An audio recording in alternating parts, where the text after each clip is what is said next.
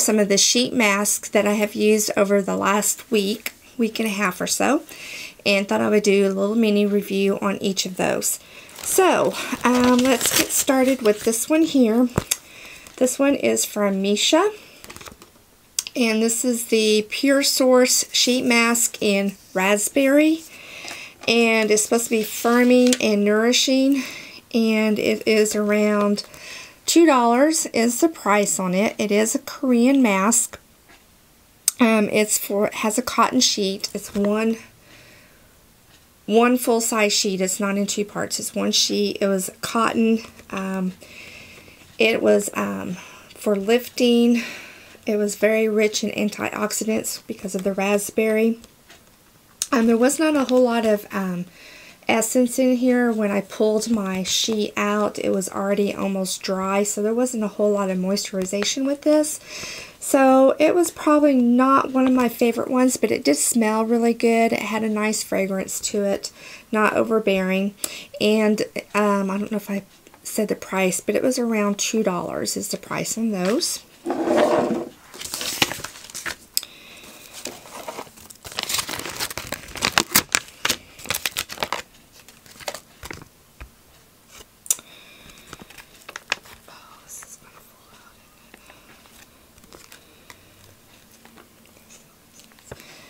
Next I have this little mask here, and this one was sent to me by Anne, and this is another Korean mask, and this is the Snail Essence Hydrating Mask. I mean, first of all, you've got to appreciate the packaging on that. I mean, look how cute that is with that little girl on the snail. I mean, that's just so cute. Anyway, these run around $1.50. They are a Korean mask, so everything pretty much on the back is all in Korean. There's a little bit of English written back there. Price point is around $1.50. I think I said that. I'm going to put that down because I've got juice running out of it. But it's supposed to, the snail essence is supposed to help with speed healing and to even out your skin tone, to calm redness, repair sun damage, hydration, and to stimulate the formation of collagen. I mean, the snail essence or snail slime is, what is my camera doing? I hope it's recording. Anyway, I was watching a video where the top trends of 2016 in the Asian beauty skincare market, so to speak, and one of the things that she talked about, well, there was two. There was bee venom and snail slime as being some of the trends for this year, and so you're going to be seeing that a lot, especially with bee venom, I think. But anyway, this was the snail essence. I really did enjoy it. The mask was fine for my face. I didn't have any dripping. There was no stickiness, no tacky. Make sure that I always have in my sheet mask stash some snail mask for sure.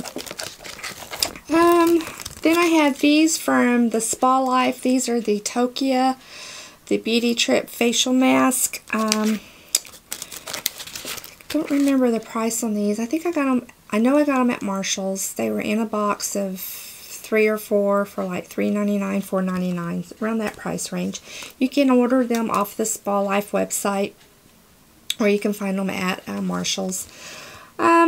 Was definitely not my favorite, but it does have seaweed and omega-3, and it's called the Beauty Trip facial mask because they had different ones that were from different parts of different countries. But it was okay. I'm definitely not going to repurchase. It was not my favorite. It was made in Korea. I just don't know what else to say about it. It just wasn't that, just didn't leave that big of an impression on me, so now I won't be repurchasing those. I had 2 of those also.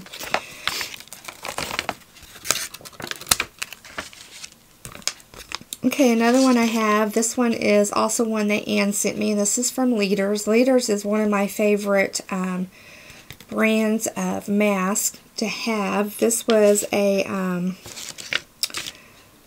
a full sheet mask. It wasn't a two-part gel mask. It was a sheet mask. It runs around $2.50 for one of these.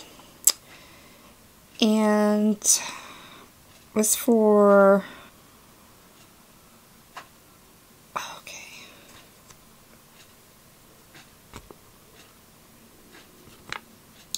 Anyway, this is from Leaders. This is the second mask that I had from Ann.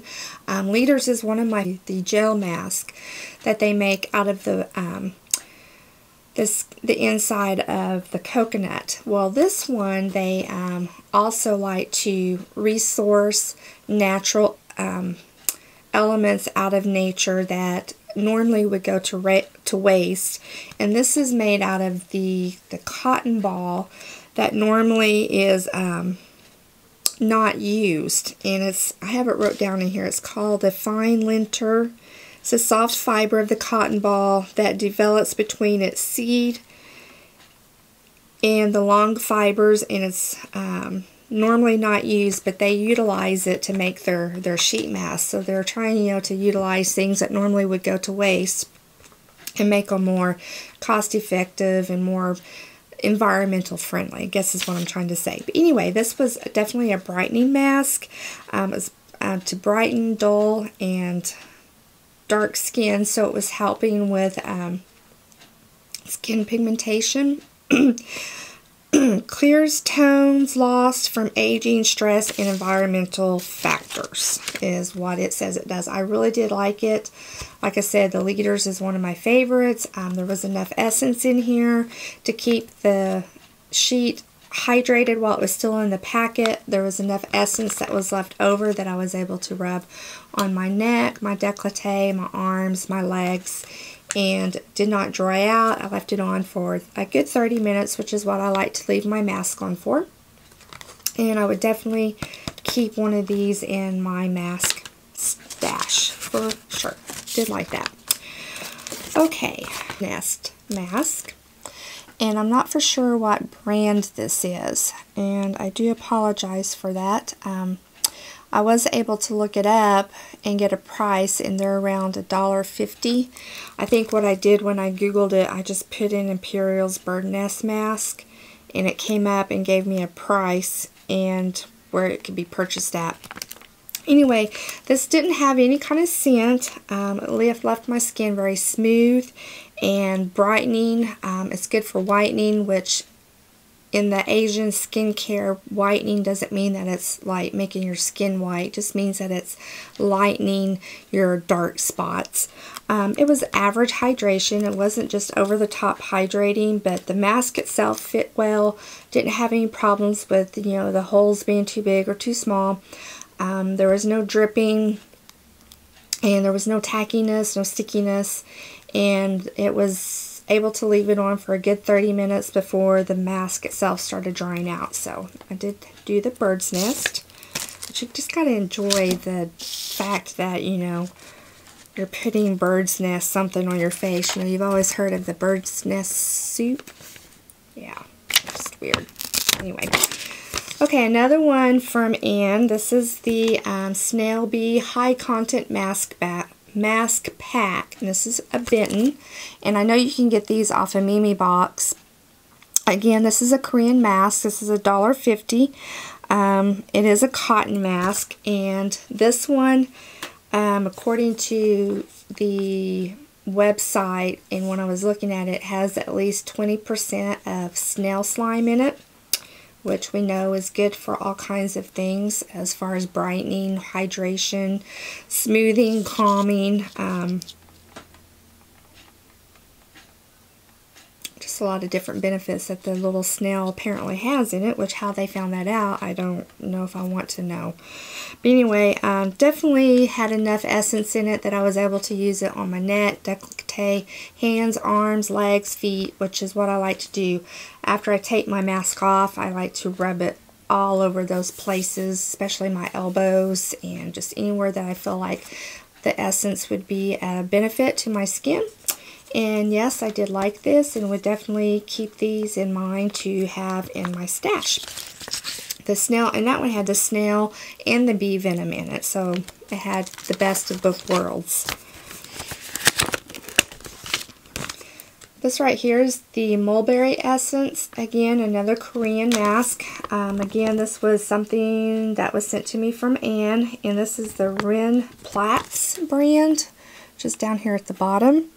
This was a little bit more on the pricier side as far as the Korean mask go, because most of them are around $1 to $1.50, $2. This one will run around $3. And the Mulberry is good for hydration and firmness.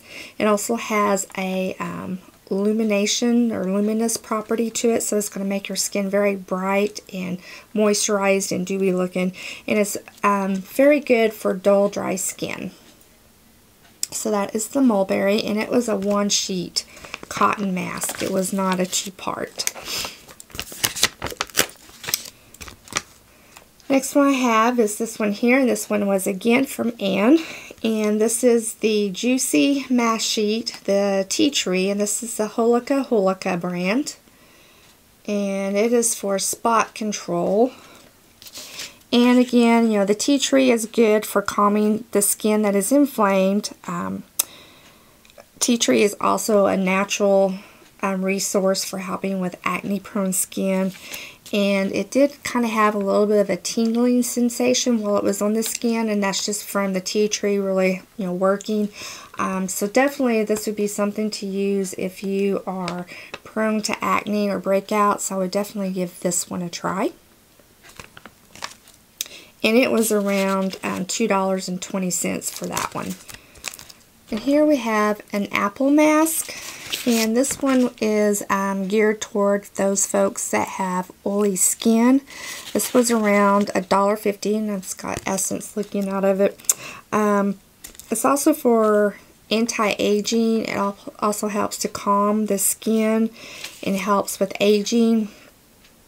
It absorbed very quickly into the skin. It wasn't one of those that I had to wait for it to dry down after I took the mask off and wait for it to absorb. It was pretty quick doing that.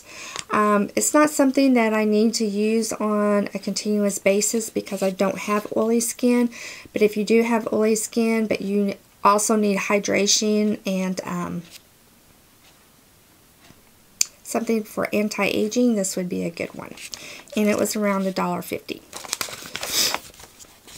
It's another Korean mask. This is the Yeon Mapping Essence Mask 2. And this is the Royal Jelly Essence Mask. This will run around $1.50. And it's a 1-sheet cotton mask. And this is to help liven up tired skin. So definitely help to revitalize the skin and make it look dewy and fresh and young. And it was a full sheet, a cotton mask. Had enough essence in it to last throughout the 30 minutes that I had it on, plus extras to rub everywhere that I wanted to put it. Definitely like it. I definitely like it for the package because I love the butterflies on it. But anyway, definitely a good one for anti-aging and hydration, and we definitely recommend that one. And then I have another one from the same brand. That's the Yeon Mapping. I'm not for sure on that one. And this one is the White Essence Mask, which is good for brightening the skin. It has the green tea extract in it. It has aloe extract, tomato extract, bamboo extract, lemon extract. Just a lot of different extracts in it that is properties that are known for help with brightening the skin. Had a lot of essence in it. Again, was able to leave it on for the good 30 minutes, not drying out. I know I'm saying the same thing about all of them, but they're all pretty much the same. You know, it's just the properties of what they do is different. As far as the actual performance of them are all the same. I've enjoyed every single one of them except for maybe, you know, some of the ones that were more for acne prone skin, but this one was really good. Enjoyed it, and it runs around $1.50. Let's see.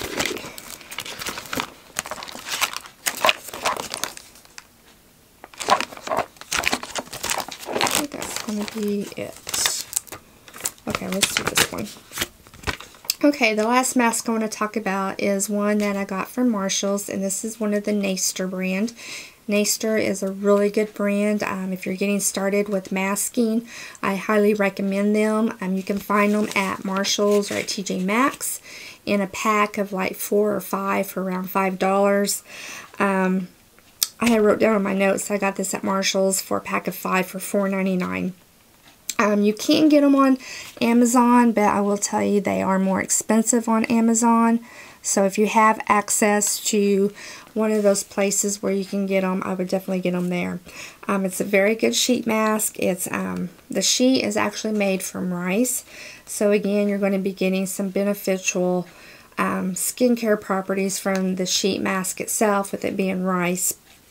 It fits the face perfectly. It's not too small or not too big, and it leaves the skin, you know, bright and supple and moisturized. It did have a little bit of a citrus scent to it, but it's very mild, not overwhelming at all. And I do recommend definitely the White Sea mask from Naster. And it is a Korean mask also. So anyway, so that is it for this week's mask review. I hope you enjoy. Make sure that you are using and utilizing mask, where it's a sheet mask or a gel mask, a peel-off mask.